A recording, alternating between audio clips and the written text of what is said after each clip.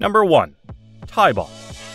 Tybot, which made its American premiere at the World of Concrete show in 2020, has had a busy year working on bridge projects nationwide. Let's look at what it is first. The first in advanced construction robots' planned range of autonomous robotic equipment, Tybot is an autonomous robotic rebar tying system.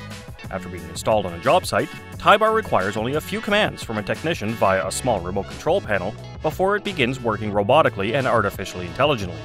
Tybot autonomously navigates bridge decks using computer vision, locates and ties rebar connections, then moves on to the next intersection at a rate of around 1,000 ties per hour. According to ACR, one worker can often manufacture 150 to 250 ties every hour, which is a taxing, back-breaking activity. Although Tybot can be contacted and monitored via a BellyBox console, Tybot cannot be controlled remotely. Pre-programming and running from design files are not used. According to C-Rock, Tybot begins tying at each rebar mat intersection where a knot needs to be made. Number 2. Amphibious excavator. An amphibious excavator, sometimes a pontoon excavator or floating excavator, can do dredging while floating over soft ground, including swamps, wetlands, and shallow water. Traditional barge-mounted dredgers are less suitable for operations in swampland, clearing silted trenches and working in shallow water than an amphibious excavator. Pontoons are hollow, airtight constructions used in water to provide buoyancy. They resemble pressure vessels. The pontoons are made of high-tension steel and are resistant to air corrosion and seawater. Each pontoon has 5 separate watertight chambers with access holes for maintenance. For use on uneven terrain, the pontoon bottoms are reinforced. An excavator engine and primary hydraulic pumps with traveling motors power the pontoon tracks. Because the chassis crawler floats on sealed pontoons, the amphibious excavator may operate or walk on water. It travels by employing a buoyancy tank with 2 bodies. The crawler chain is driven by a reducer, enabling effortless movement. Its upper structure is an excavator modified to enable hydraulic operation and full 360-degree rotation. Number 3. Dry stack. Dry stack is a solution for circular building with minimal CO2 emission. It is a building method by which structures are constructed from stones without any mortar to bind them together. You can compare it to the dry stack stone technique traditionally used for the boundaries of fields and churchyards, or as a retaining wall for terracing across Europe. Stone cycling, which produces environmentally sustainable materials for construction made from trash and dry stack, created a new bricklaying method. Like in a fairy tale, they came together, formed a team, and surprised builders with an entire solution using eco-friendly bricks installed without mortar. The concept is straightforward. Bricks with holes are attached to one another using unique inserts. The buildings are simple to put together and take apart. You can work outside in any weather and save money by not having to buy mortar. As one can read on the website for this innovative product, this strategy enables projects to be carried out without needing additional certifications. Everything you design can be realized. Round walls, wavy facades, oblique patterns, diagonal lines, crosses, protruding parts, and much more. When combined with brick, mortar emits CO2, and the resulting debris cannot be recycled. This method eliminates that and introduces sustainability. Hardly any residual waste and no risks. Number 4. Feller buncher. A harvester used in logging is called a feller buncher. It is an automobile with an attachment that may quickly gather and cut a tree before felling it. Bunching is the skidding and assembling of 2 or more trees, and feller is the traditional name for someone who fells trees. These harvesting tasks are carried out by a feller buncher, made up of a typical heavy equipment base and tree-grabbing device equipped with a chainsaw, circular saw, or shear, a pinching tool to chop small trees off at the base.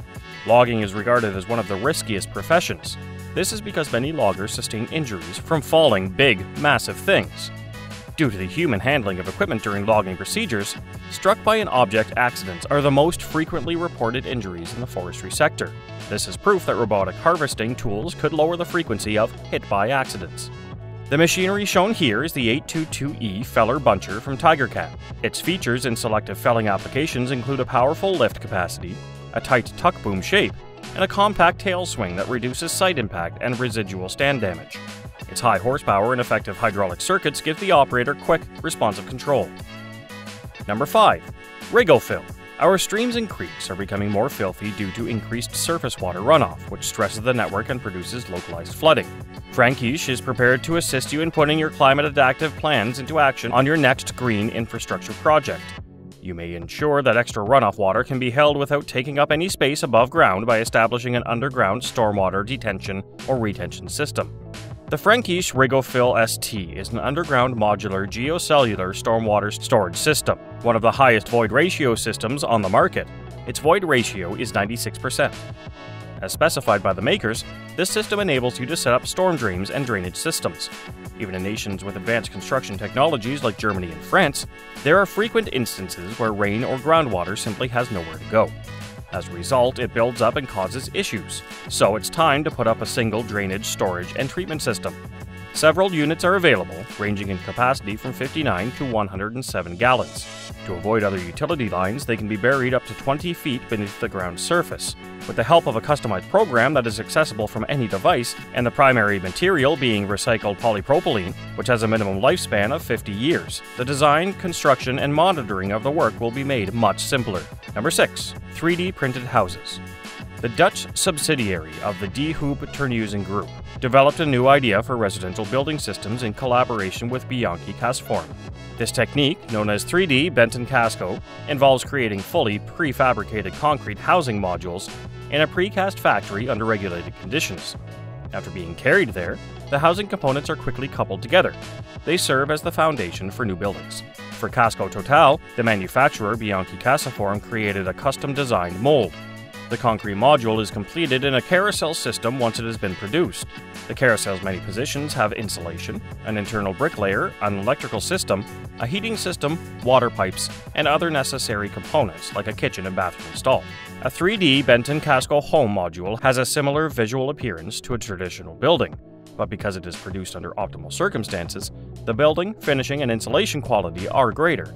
A key component of this strategy is maintaining the function of construction partners, including architects, planners, developers, contractors, and subcontractors. A remote control unit with the required buttons for moving the pallets to the next station, visualization software, many sensors to identify the position of the pallet, and an electrical control cabinet controlled by a PLC all contribute to the system's overall automation.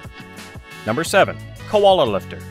A disruptive self-climbing technology called Koala Lifter scales up the wind turbine by supporting the tower's strength. The Koala Lifter's primary innovation is how its expanding collars envelop the tower.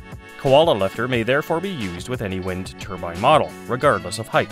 Koala Lifter climbs in the same manner as a koala and embraces the wind turbine tower like this adorable animal does when climbing trees. The Koala Lifter can make significant adjustments like replacing blades and nacelle components and installing turbines. Using a wave compensation platform, these maintenance and erection variants can also be used in the offshore sector. The high degree of adjustability of the collars is one of Koala Lifter's key benefits. Their flexible friction collars allow them to mimic the size and shape of the wind turbine tower. With winds up to 25 meters per second, Koala Lifter can climb the tower using the tower's strength, minimizing wind turbine downtime. This ensures operation safety, robustness, and dependability. While the first portion's expanded collars are tightened throughout the ascent, the second part expands towards the nacelle with its extensible collars open. This second section's expandable collars are tightened when it reaches its final stroke. At this moment, the first portion's collars are opened, and the second section begins dragging the first. This procedure is repeated to get to the component that needs to be replaced until the equipment reaches the tip of the tower. A 40-foot conventional skeleton trailer can transport the entire piece of equipment. This idea makes it simpler to transport Koala Lifter around the globe to nations where big cranes are scarce or prohibitively expensive. A radio frequency remote control is used to control it. The job related to the employee is all done on the bottom floor. Number 8. Ballast Tamping Machine. A tamping machine, also known as a ballast tamper, is a self-propelled, rail-mounted device used to pack or tamp the track ballast beneath railway rails to increase the stability and levelness of the roadbed and the tracks. This job was carried out manually using beaters before the invention of automated tampers. Tamping machines are needed for concrete sleepers since they are too heavy, often over 250 kilograms or 550 pounds, to be lifted by hand. They are also quicker, more accurate, efficient, and labor-intensive.